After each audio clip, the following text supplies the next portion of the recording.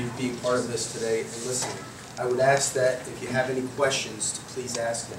Jacobye McFaddin is going to talk today. He has a different perspective than you guys have heard in the past. Also here today is Mr. Joe Montone, who is in charge of this Wings Men program, if you will, that we're trying to bring people in to speak with you. He also will answer any questions that you guys may have.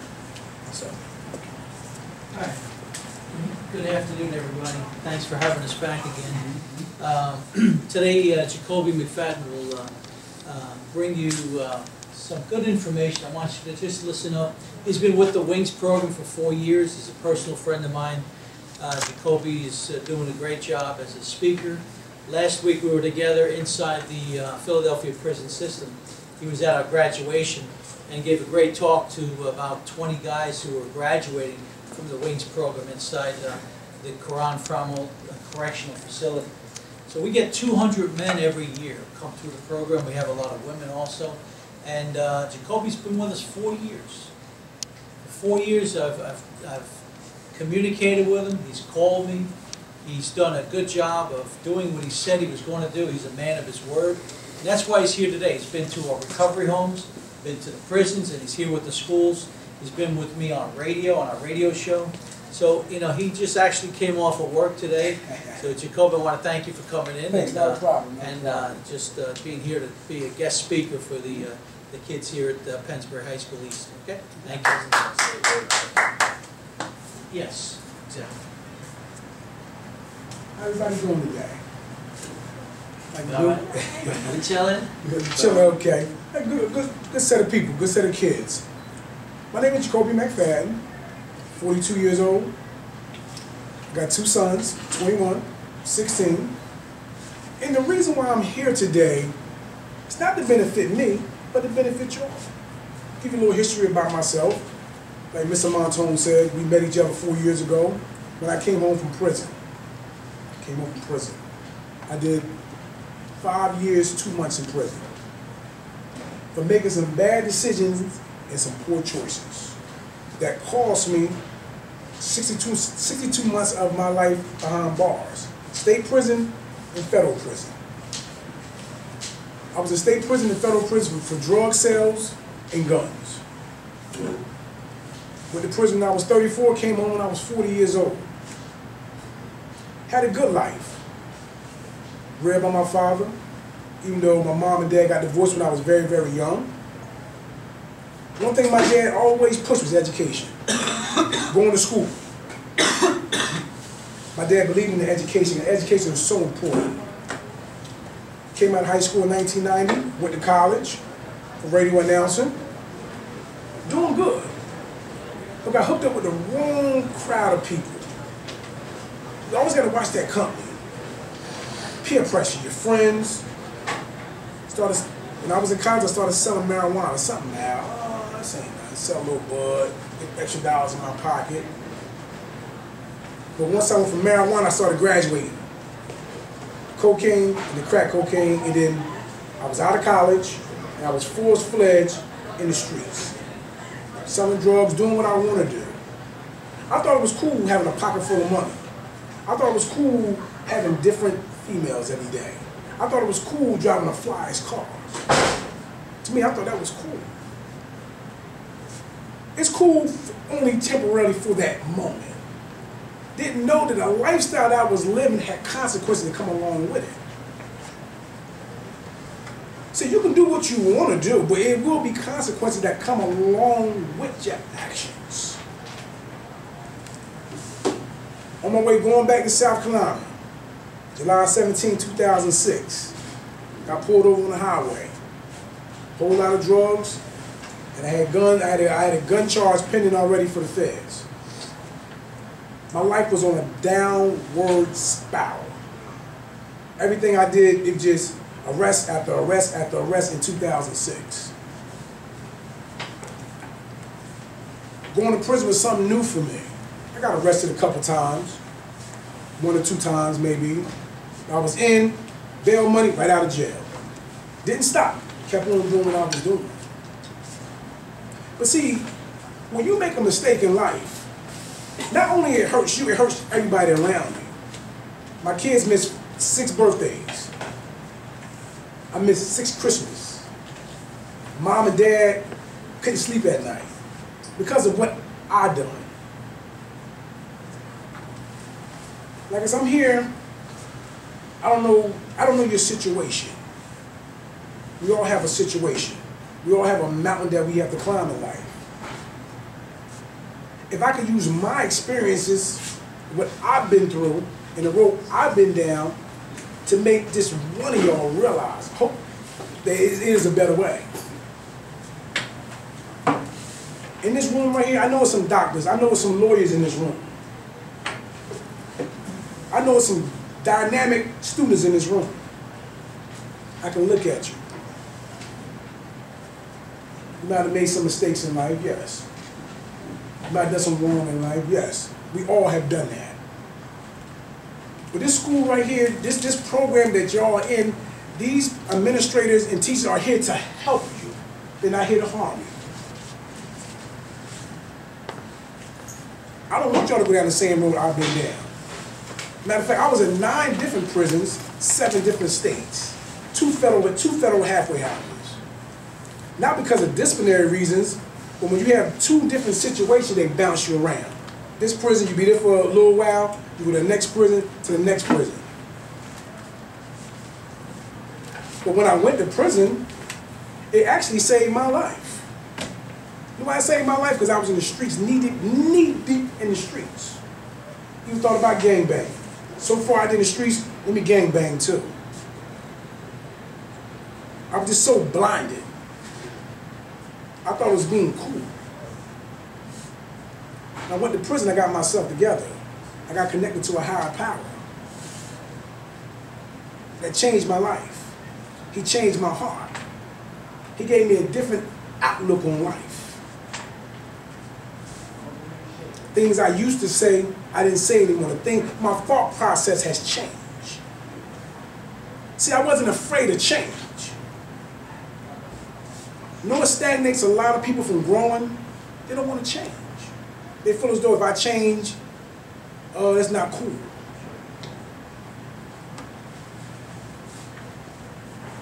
Like I said, I'm here to, like I said, it's some dynamic students in this room right here. What do you want to be when you grow up, little man? No clue? How about you, young lady? Oh, social worker, dealing with people. That's great. You know, you can accomplish anything that you want to accomplish. You put your mind to it and go at it wholeheartedly. Same thing with you, young lady. A social worker, dealing with people, helping people. That's one thing I love to do. I love to help people. I love to encourage people. I love to use the things that I have experienced in life to help somebody else out. You don't have to go down that avenue I've been down. Yes, sir. Can you just tell everyone a little bit about the challenges you've had in finding work as a result of your background? Oh, yes. I'm a 4-time convicted felon. Not once, not twice, not 3 times, 4-time convicted felon. When I came home from prison, you know, when you're a convicted felon, it's hard to get a job. It's a stripe against you. Once you put on the application, a lot of employees just tell you no. Oh no. Before they even know what your charges are or your charge is, they already disqualify you from employment. But one thing I done when I was in prison, I rehabilitated myself in prison. I didn't wait till I came home for rehabilitation. I done it when I was in prison. So when I actually came home, I put applications after application after applications. I kept being persistent. I didn't want to go back to that same lifestyle that I lived. Or trying to catch up the 5 years, 2 months I was incarcerated, trying to catch it up. I want to live a life of peace. When you're doing illegal activities and stuff, you gotta look over your back. You worry about the cops. I mean, you put yourself in so much high risk and so much danger. But I kept being persistent until I got a job. somebody gave me a chance and an opportunity to make a difference. I was working at a place called Baker's Industry in Malvern, PA when I was in the Federal Halfway House. And when I actually came out of the halfway house, I got hired at ShopRite. You can see my uniform at ShopRite. They took a chance on me. Nobody took a chance on me. They seen the sincerity and the honesty and the integrity of my heart. Give me an opportunity, a chance to make a difference. Y'all all will have that opportunity and that chance to make a difference. It's what you do with the chance and opportunity when it's presented to you. I'm not saying you're not going to fumble the ball, but you don't want to keep fumbling the ball on the same yard line. You want to move forward. You want to do the right thing. You want to make your man, you want to make your mom and dad proud of you. You want to make your school proud of you. You want a young kid to look up to you and say, well, you know what? This guy right here, he's doing very, very well. See, it's not where you've been. It's not where you've been. Is where you're going. Mr. Montoon always told me that. I always keep that in my spirit. Yes, I've done some bad things in life, but I don't let that stagnate me and hold me down. I'm moving forward now. I'm in the process of having a reconnection back with my kids. The job is going pretty well. You know, you have your challenges on your job. I can think straight. I got my driving license back. So when you're doing illegal stuff, man, you don't care about no driving license. All you know is a life of crime, a life of illegal activities. At 18 years, I got my driving license back. Paid them, got them back. So I made the decision that I want to keep my mind focused on the right things and the right people. Wrong people can get you caught up. It's easy to get caught up. Trouble's so easy to get in, but so hard to get out of. I know. I've been down that road. Yes, sir. Jacobye, when you said that you were dealing weed and you were dealing cocaine, then crack cocaine, and running drugs, running guns, how much drugs did you take yourself, and how much alcohol did you drink yourself? Well, never did drugs. Never was addicted to drugs. Never did alcohol. I was just a seller. Never. But see, what people don't realize that a drug dealer is no different than a drug user because you get addicted to the money. All night. Making money all night. Can't sleep. When I got incarcerated in 2006, I think I slept a whole week in prison. Almost a whole week. I was so tired for 15 years of running the streets. 15 years of just wear and tear on my body from 19 to 34 years old. I had deep bags up under my eyes. Deep bags under my eyes. I was being destroyed. I was destroying and killing myself at the same time. Didn't even know it. So being incarcerated, it done some good for me. It saved my life. Because if I had not been incarcerated, I probably wouldn't be here today standing talking to y'all. I'd have been in gun battles, shotguns to the head. I've been down that road. Robbed, all that kind of stuff. All that stuff comes when you're living wrong. Not saying that you can be an honest person doing the right thing and be at the wrong place at the wrong time. I'm not saying that. But out in the streets, always at the wrong place, at the wrong time. Any questions? Yes, sir. Did you go through any troubles in prison? I did. I almost had one incident, but I had to use my head. And see, sometimes when you try to react out of anger, you get yourself caught up. I had one situation that almost occurred when I was in prison.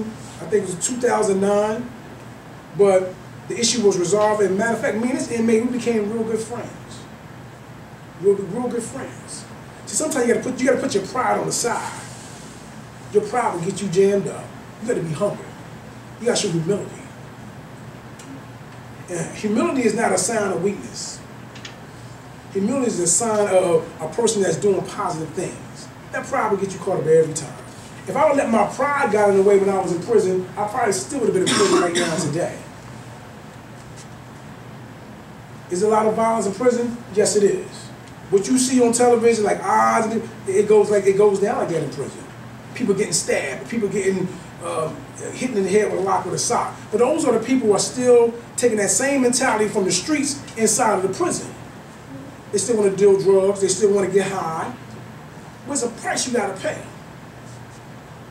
It goes on like that. It goes on like that. Any other questions? Yes, sir. Like, how do different students in different school districts, in different areas, take your stories? Well, this is my third school I'm speaking at. I actually spoke on the west side about a couple months ago. It was the west, this is the east side, right? The west side. I spoke over there, I spoke at Valley Day. I was like, Oh, they really enjoyed the story. They really enjoyed the story. They were very, very attentive. They were very, very attentive. I'm not here on no scare straight movement. No, I'm not here to scare you. I just want you to make some positive decisions. I want you to do the right thing. It brings me joy when I can give back. Mr. Montone said, Jacobye, can you please speak? Yes. I need you to speak at the prison? Yes. Because it's all about giving back. I love to share my story.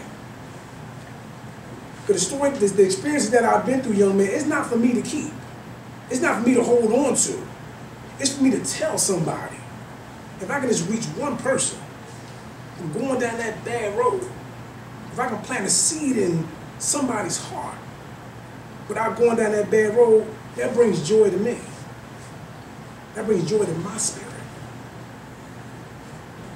It's real out here in these streets. I don't know your situation. I don't know what you're into. But the streets don't play fair. It never has, and it never will. Yes, sir. Jacobye, as you're giving back now, when you were dealing drugs and guns, did you ever care about people? I cared about people. A lot of people say, Jacobye, you are in the wrong business for the wrong lifestyle that you live. Because I always had a caring heart for people. I was never the type of dude to talk down on a person. Even when I was in the street selling drugs, I didn't use words like crackhead or you this, you that. No, I always had a kind heart for people. I always had a loving heart for humanity. More like a philanthropist type person. Yes, sir. when you get called with doing first? I got caught, actually my first drug charge, to give you a rundown on my felonies, my first drug charge, I was 22 years old. I got caught with 75 or 80 dime plastics. I was selling out a hotel in New Jersey. They kicked the door down. I got incarcerated. But back then, you got a slap on the wrist back then. It was a distribution charge, but it was a slap on the wrist back in '95. I got 4 years probation. But I didn't stop. Stopped about a month. And I ran for another 13 years. I kept hustling. Oh, I ain't getting in trouble. I would do some of the foolishest, most stupidest things. I would get on Greyhound bus with a key of crack on my shoulder. I would get on Amtrak with 5 or 6 guns, ammunitions and everything. Do a lot of foolish things. I sit back and I think about the things I used to do. I should have got life in prison for all the things I've done. You know? And then after that, I caught the gun charge. Then I had the felony. Then I had the drug charge and the gun charge, and I had a slight forgery charge too. So all that went on in '06. I actually did time for the guns and the drugs, and the forgery. I had probation for that. Yeah, that's a little bit. That's what I've done. Yes, sir. What did you do with all the guns and stuff? I was selling. Did you ever use them? Or? I mean, if I had to, but I sold them. I got them from downstairs. It was a quick flip for me. So I was the type of hustler, I was into quick flips. I wasn't the type of hustler that get hold of something and sit on it. I want to get rid of it quick as possible. If I bought something, if I bought a gun for $100, if I get $130, $140 for it, it's a quick flip for me. I was in a quick flip. Get it, boom, move it, and keep moving. That was my motto. Yes, sir. Jacobye, before you made some of these decisions, did you ever think about the consequences of what could happen? You always think of the consequences because you know subconsciously you're doing something wrong. See, man is driven by passion instead of reason. My passion is, I got to get this money. The reasons are the ramifications that come along with it, the consequences. I knew one day that I was going to come crashing down. I knew it. I knew it. Actually, when I got stopped on Interstate 95 in Maryland, when the state trooper, actually 2 state troopers came to my car. They pulled me over, they said, well, sir, you were tailgating. You know I'm scared to death. I ain't got no driving license. I'm in a rental car, and I got 84 grams between powder and crack cocaine on me. The first officer came with the dog, went around the car. Dog didn't signal. I said, ooh, I'm gonna get away. I'm gonna escape again. But then the second officer came. The first officer never checked my bag, but the second officer did. Second officer came, when he checked my bag, when he checked the bag with the drugs, I knew it was the end of the road. I knew it was the end of the road for me. Because when he actually opened the bag, once he identified the drugs, and the drugs wasn't bundled up, they were visible. Once he seen the drugs, he drew on me. Get down. And like I told Mr. Mom, I told Mr. Yeager, it was 100 and something degrees outside that day. It was 9 o'clock in the morning, July 17, 2006. It was about 105, 106 degrees outside, 9 o'clock in the morning. Actually, when he handcuffed me, they sat me down right by the squad car. Now the engine is running. Now mine was 105 degrees, but when that engine running, it felt like 250 degrees by that car. Went to the state troopers barracks. You know, they go through the protocol, strip search you, see if you got any more detainers or warrants or anything like that. Then they took me to the county jail. And I'll never forget, it was this young state trooper. He said, man, you the last person I got to take to the county jail today. He said, I'm excited, I'm ready to go home. I said, why are you excited? Why are you excited? He said, man, the Baltimore Orioles play today. I'm going to the Orioles game with my girlfriend. I'm in the front seat. The handcuffs were kind of tight. I said, man, these cuffs are kind of tight. He said, Mr. McFaddin, they're not designed to feel good. When he said that, almost 9 years ago, that stuck into my spirit, it stuck into my mind. They're not designed to feel good. You know? That's a little bit about me, a little bit about my story. Right now, I work at Jacobye. I'm assistant kitchen manager at Jacobye. I'm a full-time convicted felon, but you know what? Hey, not where you've been is where you're going. You had a question, right? Yeah. Yes. You ever lose a client to your product? Hmm? You ever kill Never somebody used. after- Never no, used. No, no, no. Hmm? You ever see somebody die after using what you sold them? No. No. I never witnessed OD or nothing like that. No. Never did. Yes. Well, nobody actually is. My era in the 90s, you know, crack cocaine was big. It was an epidemic that actually took over from heroin, because heroin was a big drug in the 70s and the early 80s. But when crack hit the mid 80s, it just blossomed and it permeated all over. It blossomed and permeated all over. Nobody introduced me to it. I started selling marijuana, but I noticed that you can take $20 and make $40. That was intriguing to me. I could take $20 and make $40? But the marijuana was too slow for me. I wanted quick money. And since the crack epidemic was at full blast in 91, 92, I jumped on that bandwagon. All over the highway. New York City getting drugs, Florida getting drugs, it didn't matter to me. Atlanta, it didn't matter to me. I had to get it. I had to get it. Never tried no, I tried marijuana maybe once or twice when I was young. Never tried no crack, never snorted no powder, never did no pills, none of that. None of that. Any other questions? So how do you feel about working today with the Wings program and the Falls Township Police Department and giving back to the youth?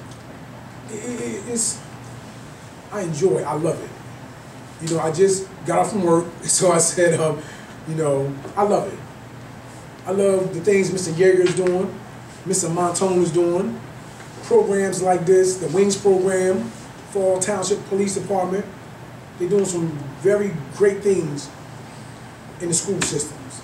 Y'all doing some very, very good things, Mr. Montone, in the prison system. Giving back. And any way I can give back, I'm going to give back. Yes, sir. Were you nice to the judge when you went to court? Well, actually, when I got sentenced for the state, I had a 5-year bonded plea agreement. So I assigned to the 5 years. So he didn't ask me. I couldn't. I was already sentenced already when I pleaded out to the 5-year bond agreement. Now for the feds, I got 33 months for the feds. And I had one of the toughest judges in the federal system in Trenton, New Jersey. His name was Judge Brown. They call him Lamb Down Brown. One of the toughest. He was an older judge. And he was rough on gun charges. Guns and gangs, he was. But when I was in prison, like I said, I started my rehabilitation while I was in prison. I got in different programs. Not because I wanted the judge to show leniency toward me, it's because I wanted to do the right thing. Right things. I had about maybe 17, 18 certificates. Sent to the judge. A couple of people wrote letters for me.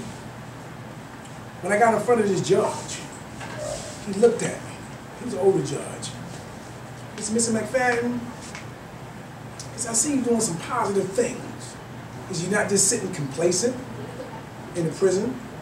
He said, I see you got these certificates right here. He said, really, I'm going to give you the low end of the guideline, because in the feds, there's guidelines. So I'm going to give you the 33 months. I spoke, yes, Mr. Brown, so-and-so. He said, I never want to see you in my courtroom again. No new charges, no violations, anything. He gave me a second chance. He could have gave me the high end of the guideline. I could have done 6 years. And plus he ran my time concurrent with the state charge. He could have said, well, no, Mr. McFaddin, you finish the state, then you do the federal time. He ran everything concurrent. What does that mean? Like Concurrent means together. Let's say we have 2 different charges for 2 different situations. So while you were in one prison, you didn't have to go to federal? Well, I had to go finish down the state, then I had to come to the federal, but my time was actually running in both places. It's like killing 2 birds with 1 stone. That's what happened. You ever done any juvenile? No. When I was a kid growing up, I'll tell you, man, my dad was tough. I was reared by my father. He was tough. He gave me everything I wanted. But my dad, for his school, he was real big on education. He's real big on education now.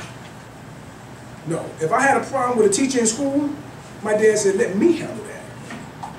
That's what I'm here for. It's not your job to get no kind of altercation with a teacher. My dad didn't play that. But you know, that was my father. That was my father. Yeah. So I just want y'all to sit back and just marinate on what I spoke on today. I want to see y'all excel. I want to see y'all do good. The sky is the limit. Yes, sir. What is it like in jail when you're told when to get up, when to eat, when to shower, when to go to bed? What's that like? Oh man, at first it was kind of rough. It was kind of rough because please dismiss the boys track at 1:35 when you're today and free. JV tennis at 1:40. Thank you. When you're free, you can go where you want to go, come back when you want. But when you're restricted It was a little tough. It was different. It was different. When they open your cell door, they say, okay, you got 5 minutes before chow. Chow was going to eat. You got 5 minutes. When they open that door, when that door opens up, when your cell opens up like that, you got a matter of seconds of getting out of there. If not, they close it, then they're not gonna open it again for you. Excuse me. You didn't get no special treatment. You didn't get no special treatment. Is there favoritism? Is there favoritism? Well, I won't say it was favoritism, but if you the type of inmate that didn't give them a hard time, do what you're supposed to do, it's like it being in school. You in school, you doing what you're supposed to do, you're not acting up in school or you're not acting up in prison, you're not gonna have any problems. The problems occur when you get disobedient and not doing what you're supposed to do. Even in a work field, school, prison, or whatsoever. You gotta be obedient to instructions. You have to be obedient to instructions. I know it's hard. It can be hard sometimes, but hey, that's what it's all about. You gotta be obedient. How large was your cell? When I was in state prison, we had a very small cell. Me and another inmate, we had a 4x12. Tight. 4x12 is 4 feet high and 12 feet wide. Tight. I mean, we both couldn't even stand up in the cell together. It was tight. And you had a bunk in there. You had a bunk. You had a toilet in there. It was real tight. And when I got to the federal system, it was a little bit different. The federal system, the rooms were a lot bigger. It was a lot bigger. But so when you make wrong decisions and poor choices, you got to deal with things like that. Tight. It was real tight. How's the food, Jacobye? The food down state prison wasn't as bad. It wasn't as bad. They gave you portions. I always worked in the kitchen so I could get a little more, you know. So it's not the best, but you know you got to eat. What's the longest you've ever been locked down? As long as I've been locked down. And could you explain what it means to be locked down? You mean solitary? Yeah, solitary, locked down. Well, lockdown and solitary is two different things. Now, when you're in solitary confinement, they call it ASEG, administrative segregation.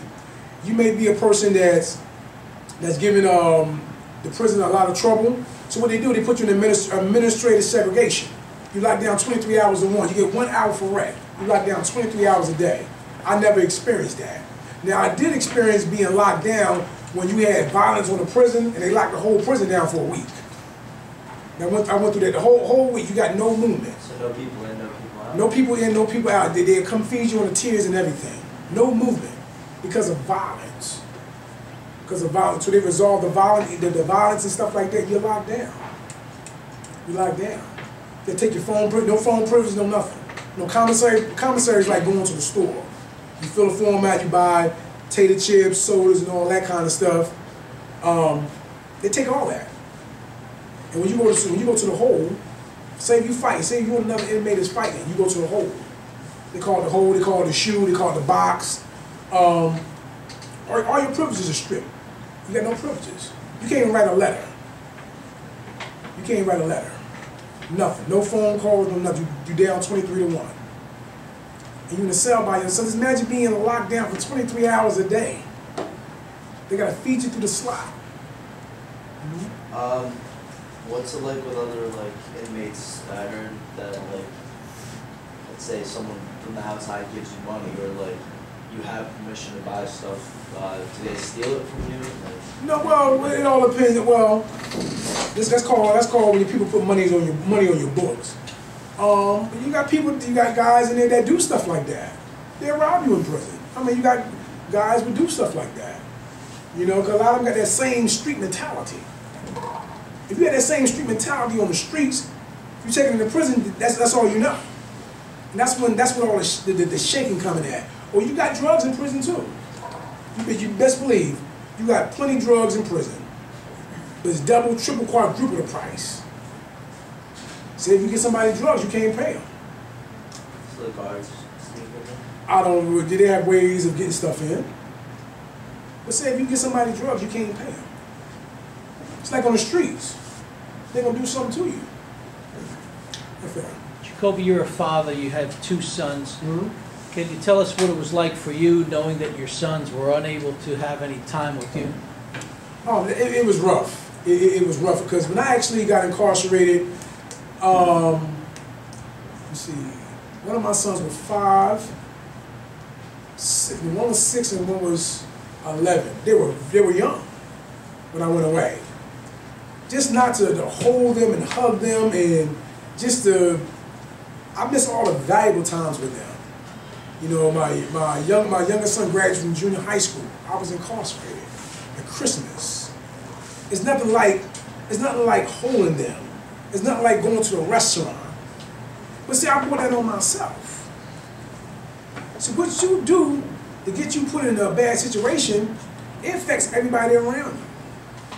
It affects everybody around you. Because a lot of times we don't think. We just react out of impulse. Consequences. What's the first thing you did when you got out? The first thing I done when I got out, I was in 2 halfway houses. So when I got the first halfway house, I had a pass to go to Dollar General. It was called a hygiene pass. You get from the halfway house, you got an hour to go. Go to Dollar Store, whatsoever, buy what you need to buy. It was just, I couldn't believe it. Just really having money in my pocket, because I didn't have no money in my pocket almost 6 years. Well, I'm 5 years, 2 months.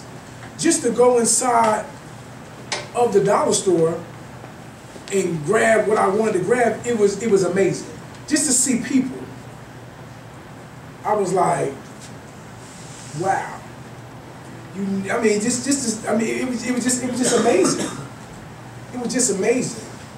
Even when I first came home from prison, I was on my way going to the halfway house. I was like, wow, I felt like I was 30 years behind. I felt like I was 30 years behind. But I'm not trying to catch up on the time I've lost. It's all about moving forward. Can you speak about the traffic tickets, the tickets you had to pay off, Jacobye, and where Yeah, they came from? Yes, when I actually, like I said, my license was suspended for 18 years. Getting tickets, drug charges, not paying fines and everything. Well, they snatched your driving license. And at the time I wanted to get my driving license back. I was living in South Carolina. I was in South Carolina for 2 years.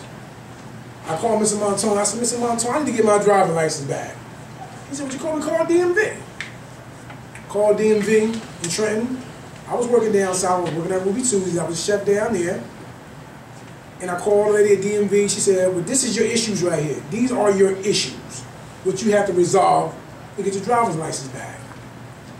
My dad said, okay, son, I'll help you. So when you're doing the right thing, when you're on the right track, people will help you. When you're not doing the right things and you being a nuisance, a person ain't gonna want to help you. Nah, hey, my dad said, I'll help you, son. My dad gave me a piece of money. I saved a piece of money up. I paid one ticket off, I paid another ticket off, and I was on a payment plan. Got my driver's license, just that simple. But I had a vision, because I knew I needed my driver's license to get from point A to point B. Got them back. Almost 2 years. I keep them in my pocket. I would do nothing illegal to jeopardize my license being taken from me again. It's a privilege to drive. Yes, Last Monday, you were a speaker inside the Philadelphia prison system. And you were able to speak and then come home after that. What was it like to know that you can come in and come out? Oh, man. Actually, that was my second time speaking at CFCF in Philly. The first time I went with Mr. Montone about a month and a half ago, just to walk in the prison, it gave me an eerie feeling. I said, wow. Then, everything's controlled movement in the prison. The doors, they buzz you in. And when the door slammed behind me, I looked behind me like, Mr. Montone said, well, Jacobye, you going home. I was a little shell-shocked. But that was the first time going to a prison and coming straight home. The second time wasn't as bad. Second time, but the first time I felt like, and to seeing the guys in the inmate uniforms, it's like, wow, that was once me. You know, that was once me. You know, so it was a beautiful experience. Just to go back and give back. Any other question? Oh. What was it like when you came home, like with your family? Did you have to rebuild like your trust? Especially with my children. My children had to rebuild things with my kids. I had my oldest son, he's autistic. He was excited to see me. He knew who I was after 5 years. My youngest son, rebuilding things with him. I'm still in the process of rebuilding things with him. Well, he was in elementary school when I left. He's in high school now. He's in high school right now. He's in 10th grade. It was with my family wasn't with my siblings. It wasn't too hard. Mom and dad, it wasn't too hard. But you know, the kids, it was a little bit rough with my younger son. You know, because he just, Dad, why did you leave me? Why? You know, and that was the most hurting feeling. Why?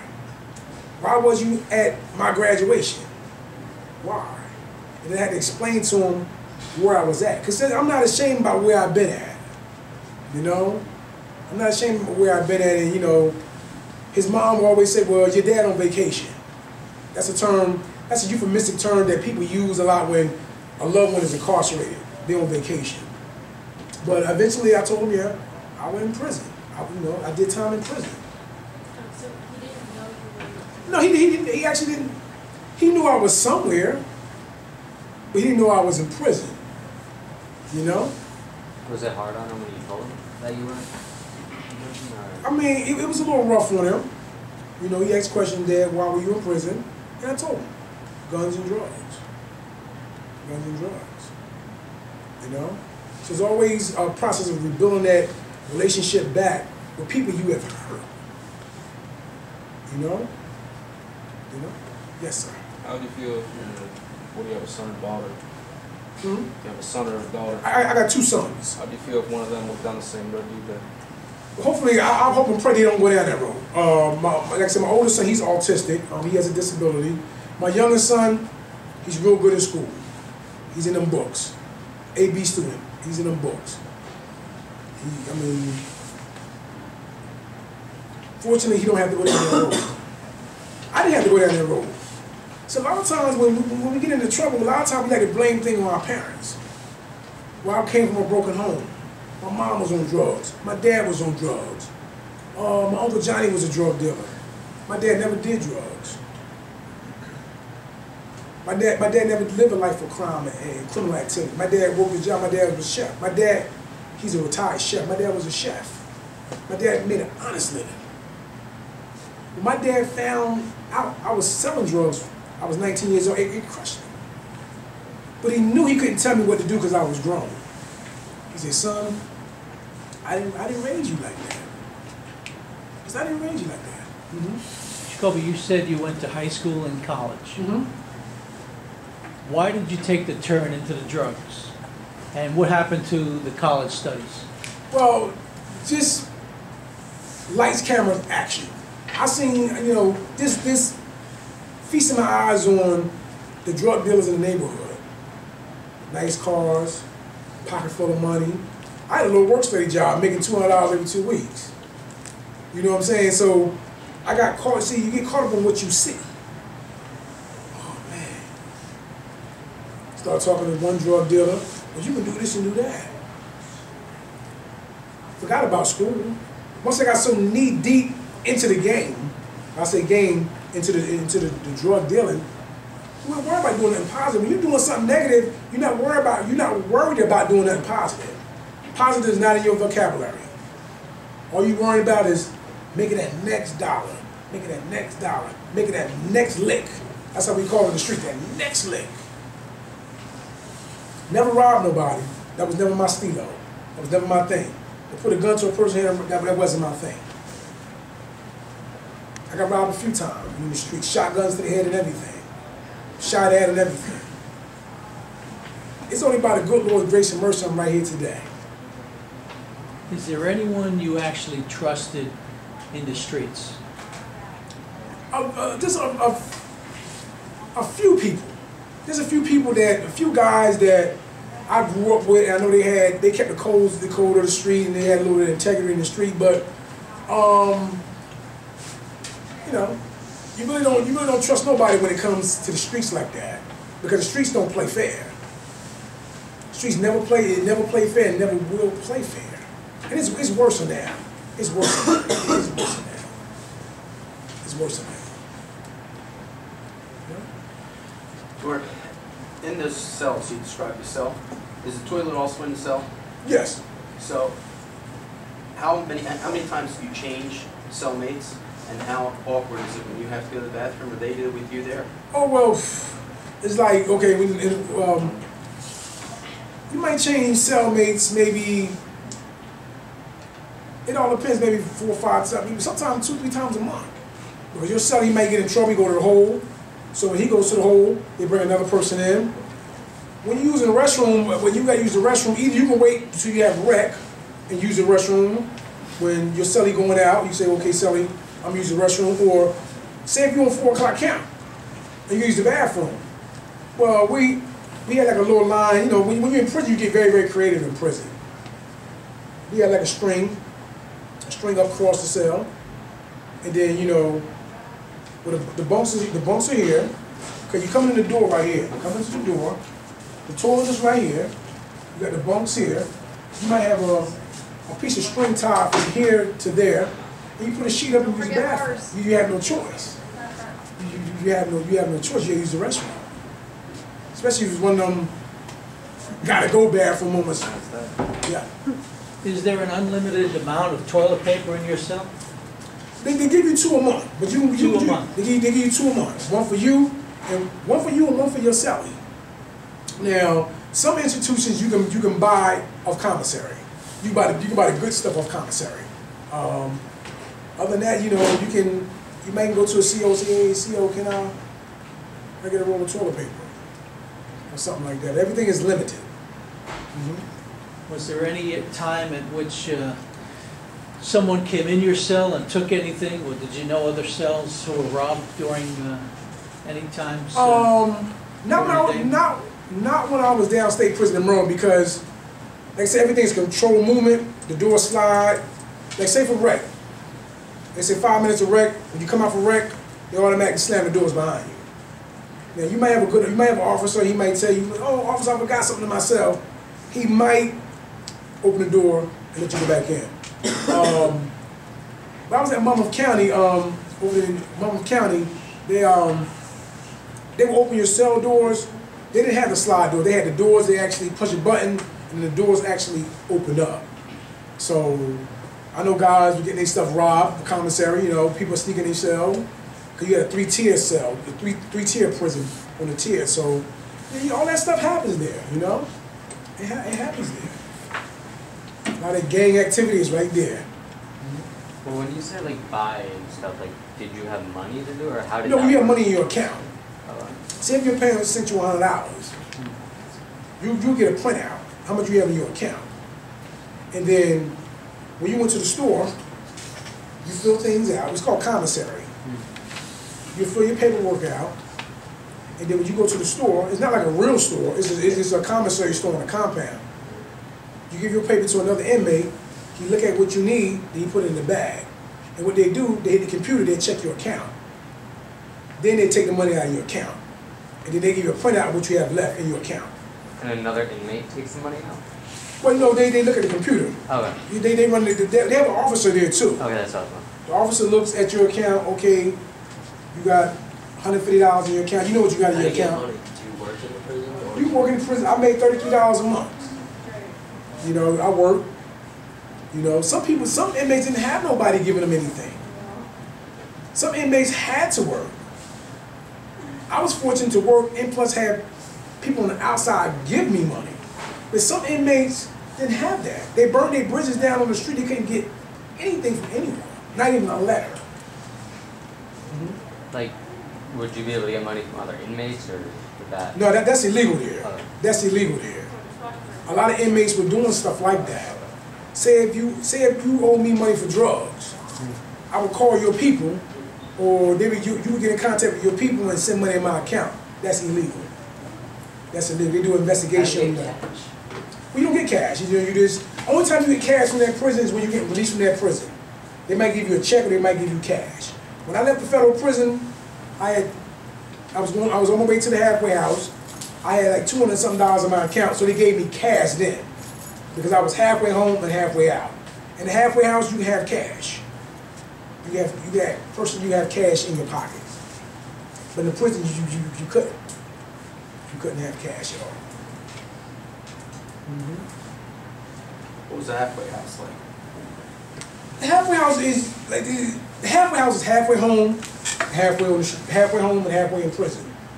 You have rules and regulations in there too, especially federal halfway house. I was never in the state halfway house. Federal halfway house, you were still property of the Federal Bureau of Prisons. You have rules and regulations. You get caught with a dirty urine, they send you right back to the prison. You get caught with a cell phone, they send you right back to your prison. It was simple. It was just cut dry like that. You had rules and regulations you had to abide by. If you went out on a pass, if you're past 2 hours, you come back 2 hours and 20 minutes, then get you for escape charge.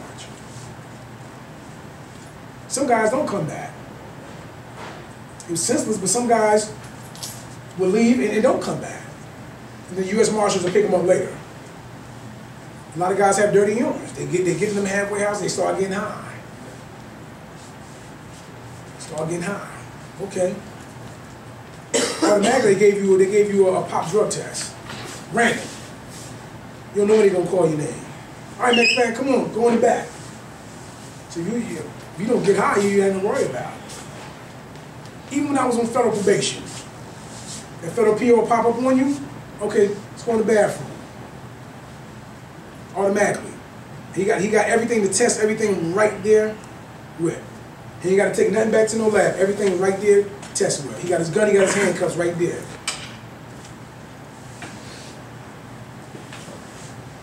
You know? So when I came over from prison, I had 3 years probation. Almost got myself jammed up one time. Driving out no license down south. I told Mr. Montone about it. Almost made a bad decision. Almost got me sent back to prison. But it was a blessing that the officer down south, I was honest when I said, sir, I ain't got no driving license. I'm taking my girlfriend and her son, her child home. He said, you know, I'm gonna run your name. Ran my name, knew I was on federal papers. So what do for you, Mr. McFaddin? He said, I'm not gonna get you with driving on suspension, I'm gonna get you with driving on a driving license. $200 ticket. But still in all, even though I paid the ticket, if it would have got across my PO's desk, that's a violation. Any kind of probation, I don't care if it's state, county, federal, once you get any kind of involvement with the police, it's a violation. It's a violation. Never hit his desk. I had about a month left on probation. This is like almost 16 months later. My PO said, Jacobye, you ain't getting no trouble, did you? I'm like, no, what are you talking about? He said, oh, somebody out of Sumter got in some trouble, I thought it was you. I said, man, I get on probation in another 3-4 weeks. I know it. No, it's not me. But I could have got myself in trouble. Driving out no license. It's against the law. Driving out no license. And right after that, Mr. Montone, that compelled me to get my driving license back.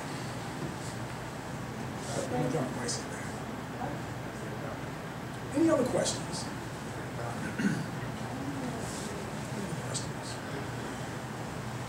Well, I just want to thank y'all for allowing me to come in and speak to y'all. Give you a little bit about who I am, what I've done. You know, I don't know your situation. I don't know what you've been through. But it's not where you've been, it's where you're going. Stay on the right track. Don't let this Twilight program be a downfall for y'all. It's here to help you. It's here to help y'all. Officer Yeager, they're here to help. They're here to help to assist y'all. You got to be willing to accept the help. If the means are here to put you on the right track, it's up to you to have a made-up mind. to do the right thing. I don't want to see none of y'all in prison. I don't want to see none of y'all handcuffed. I guarantee you, if one of y'all got in trouble right now, if one of y'all got in trouble and y'all had to go to prison, first thing that's gonna pop up in your head, I remember that guy Jacobye spoke to me about it. Because everything everybody was telling me to get on the right track when I was out in the streets, best believe, when I got to that prison, everything came right back in my remembrance. Everything. I mean, everything. My kid's mom, she begged me, get yourself together. Get yourself together. You're thumping your way through life. In and out of these kids' lives. As long as I come give her $1,000, I thought that was okay. Here, take this $1,000, I'm gone. She said, it's not about the money, it's you spending time with us, spending time with your kids. When I got incarcerated, first thing came to my mind, all the things that she said. Because you got time to think. When you're in prison, you got time to think. You behind that wall. You got time to really think about the things that you have done. But not to have a pity party for yourself. But you think about the things you have done. But once again, thanks for having me. I would love to come back again. Thank you. I want y'all to stay on the right track and you can do what's right. Okay? Thank you.